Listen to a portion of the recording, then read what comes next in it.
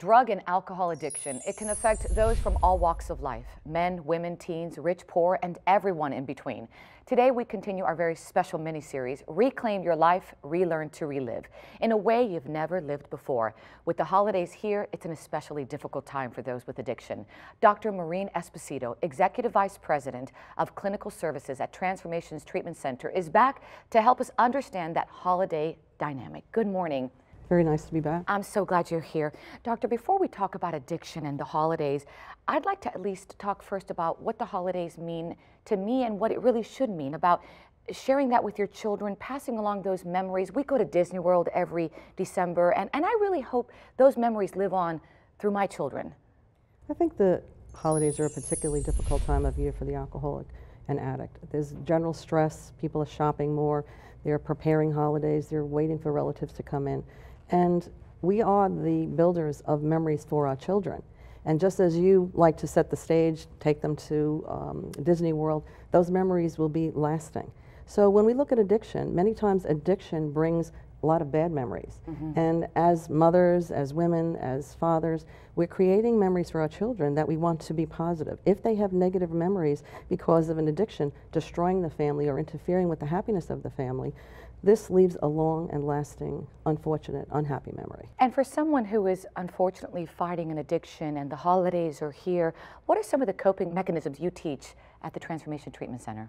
When our clients come into treatment, again, we present a very positive attitude. They're coming in very dejected, maybe feeling guilty, very shameful and upset. And again, we present a facility that will treat them very individually and understand what they're really going through. There's no shame, there's no blame. We invite them to come and be who they are.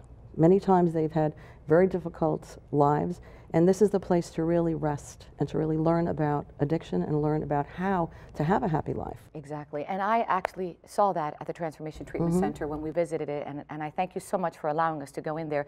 We also had the honor of speaking with a few of your clients who opened up and shared their addiction and what they're going through. I'd like our viewers to see that. Can we do that? Let's take a listen. Never really had good holidays. Those were usually the worst times. I'm sure a lot of people my age can relate to this, that they would really wait for the money to come from their family so they could run out the door and use. In holidays past, it was all about, getting intoxicated and eating a lot of food. My first holiday sober was at 7 months clean. I got to spend time with my family, and I got to actually be there. I got to be sober. I was able to remember the holidays, which was really nice. So. And now, I really enjoy the holidays. I'm able to be present. I'm able to be there with my family, where when I was physically there in the past, I wasn't really there. So it can be difficult early on, but they're much better now. Compelling stories from people who are really trying to get back on track. Would you say the holidays are the busiest time for you? We see a lot of people coming in at the end of the year looking to change their lives. And so when you see our clients that have come through the facility, as a clinician, it's one of the most wonderful things to see. We see people coming in very upset, depressed, angry, lonely, having destroyed relationships. And through the treatment, they really learn to love themselves again. So there's a lot of forgiveness going on. And so the result for a clinician is wonderful to see because they're happy. And it's important also that they feel that support, because they're lacking that support, I would assume, where they are and where they've been. Well, many of the clients may have support, but they don't recognize it. They've alienated their family members. They may be isolating and getting into trouble. So when they come into Transformations, not only will they have the support of a very loving, nurturing staff, but we include the families so that the family repair work needs to be done. And many times we're able to help those people rekindle their relationships and start again.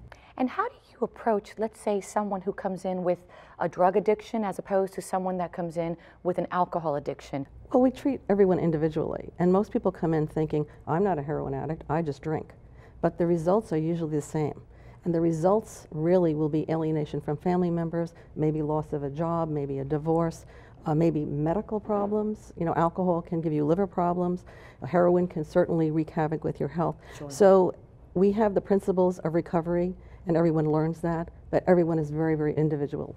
For anybody out there that may be struggling, who doesn't feel that support or is ashamed, what message of hope would you give them today? when they decide to make that first step, which is the most difficult step, to A, recognize that there is a problem, they can sort of relax a little bit and know that the support is all around them. They can really make amends down the road a piece with their family members and really begin a new life. So the message of hope, especially at this most important holiday season for everyone, is that there is hope there, people can change, and recovery is possible. And where can they go for more information? They can certainly go to our website, transformationstreatment.org, and they'll be able to get a lot of information about all the programs that we have. God bless you. Thank you for Thank you so everything much. you do, and everybody at the Transformation Treatment Center. And if you want to learn more, log on to our website. It's thebalancingact.com. That's thebalancingact.com. You can also follow us on Facebook and Twitter.